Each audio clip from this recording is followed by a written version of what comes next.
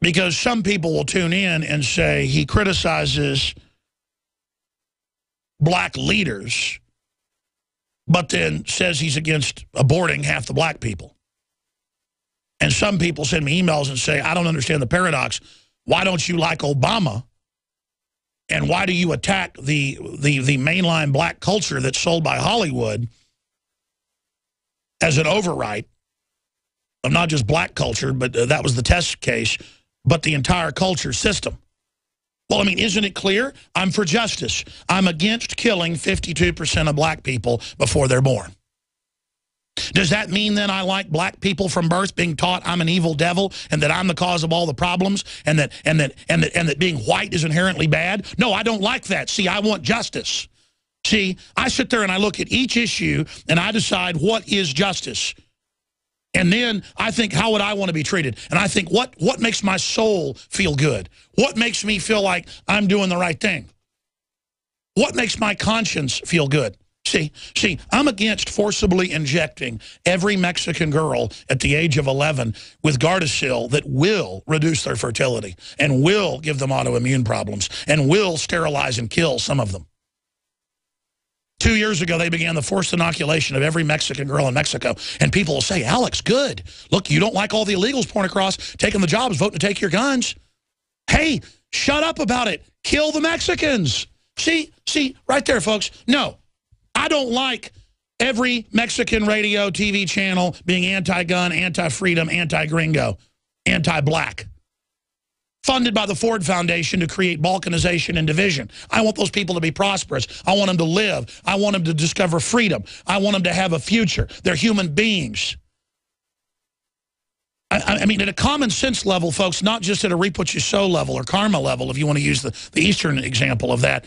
Do you think you're going to sit there as a fake, trendy liberal and support the sterilization of the Mexicans and giving them diabetes and all the other soft kill programs that are going on, and that's not going to blow back on you and your family? You don't have any God-fearing in you to feel the absolute evil in that and the incredible danger?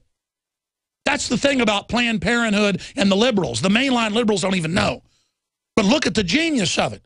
You tell Mexicans how much you love them because they support turning guns in. 90+% in the polls I covered yesterday. It was in Reuters. It was in Politico. That's what it is to be Mexican, is to turn guns in and worship government while they shoot every one of your girls up so they won't be able to have babies? What the hell is that? What is wrong with people? I don't need to sit up here and apologize to Mexicans that I'm sick of hearing them buy into the New World Order crud. It's time to break with the New World Order. They want you deader than a hammer. Same thing goes for black people, white people, all of you idiots, all of you morons. It's time to stop playing games. It's time to get down to what's really going on. And we're going to play it at 33 After. Soylent Green, folks, it's made out of people, and it's real, and it's a suicide death cult, and I'm not part of it. I'm not into unplugging grandma. I don't care if she's black. I don't care if she's white. I'm not into killing innocent people. I'm not into dumbing people down. I'm not into death. I'm not into lies. I'm not into fraud. I want freedom, and I want it right now. And that's what we're talking about, is what is in your mind, what is in your soul. This system is pure evil. Rand Paul comes out and says, we got to basically open the borders up or the Republican Party has no future. And that's true at the paradigm level of going, if we're friendly, we'll open the borders up to 7 billion people. And we'll let them come here and get welfare and then vote. They're not going to vote for that. They believe that all these people believe that they take the guns, they take the kids, they go along with the system. They ban the homeschooling. That's going to happen because the immigrants are indoctrinated now that the government is their mama, giving them milk. Just like Romulus and Remus, the New World Order wolf, suckling them. Yeah, with poison, with deadly Gardasil shots, on record to sterilize you. On record. Building the abortuaries in all your neighborhoods and then selling the fact that, oh, it's because we're liberal. No, the only way to sell liquid death is to pose and package it as liberal. The globalists are suiciding every country out there. They're suiciding the family. And everything they push is pure evil, period. that the globalists employ, it doesn't mean that there aren't real issues in there and real beefs and real vendettas on all different sides and different perspectives. But what I'm saying is the globalists are like an alien species from deep space. I'm not saying literally, but using the allegory, who are here to overwrite everything with a computer robot takeover, in their own words, to replace humans. Human life has always been cheap since the time of the pharaohs and Babylon. Now it's garbage to be carried out and thrown away at the curb, and we're being taught collectively to get into this and to see survival of the species as death. That doesn't mean there aren't problems in our civilization. It doesn't mean there isn't overpopulation in some areas. It doesn't mean there aren't some dirty technologies. It doesn't mean that we don't need to work together globally to fix these problems. The issue is the globalists running it are super bad people who even target the smartest and most virtuous to control them because they want death and destruction. They're not trying to save the planet. They believe they're going to become God and merge with the machines in their own words. Look it up. I'd say this 15 years ago. People thought it was crazy. Now it's all over the news. It's in every movie. You see it on CNN telling you how great it is. Oh, your kids are all going to have brain chips. Oh, the military's getting them. See how it's all just being announced.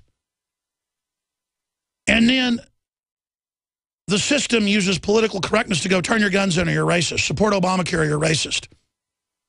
And I will not sit here and apologize when somebody comes up to me on the street and says, you know, I like your show, but I heard you're racist. It's usually white yuppies that do it.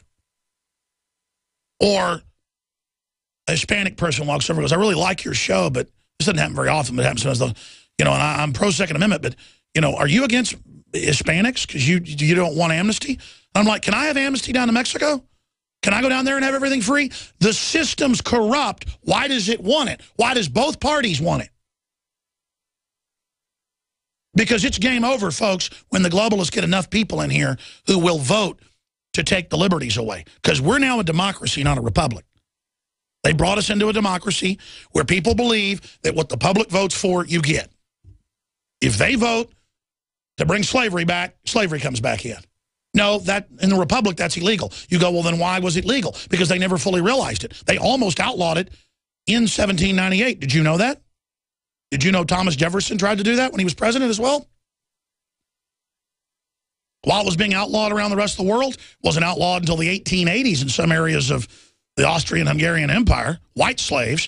But see, that's never taught in schools because then people wouldn't have a inferiority complex that, oh, the only slaves are black and the only people that have ever, you know, people are like, what are you trying to do, cover up the plight of black people? As if a black person's whole future and identity was that some of their ancestors were oppressed when everybody's ancestors were oppressed. Sure, that's part of your strength that you now survive and you're here. That's part of your will. That's not some weak thing. But your identity goes forward, and it's certainly not the New World Order with its new slavery coming in. It's total slavery over the human species and over the human processes. That is the real enemy. That is the total enslavement, the theft of the will, the theft of the spirit, the trafficking in men's souls that Revelations talks about. That's the big threat, and that's what we should come together around. If the globalists are for gun control, we're against it. If they're for open borders, we're against it. If they're for world government, we're against it because they're the authors of it. And everything they do is done to undermine and enslave. They tell America, don't be nationalistic, accept world government. They tell England the same thing. They tell Germany the same thing. As they flood all those countries with people politically who vote to totally enslave the nation. Do you understand that? We're on the march. We really have something special coming up. Run. The Soylent Alex Green Jones piece. And the GCN Radio At the start of the Network. next segment, you want to record this.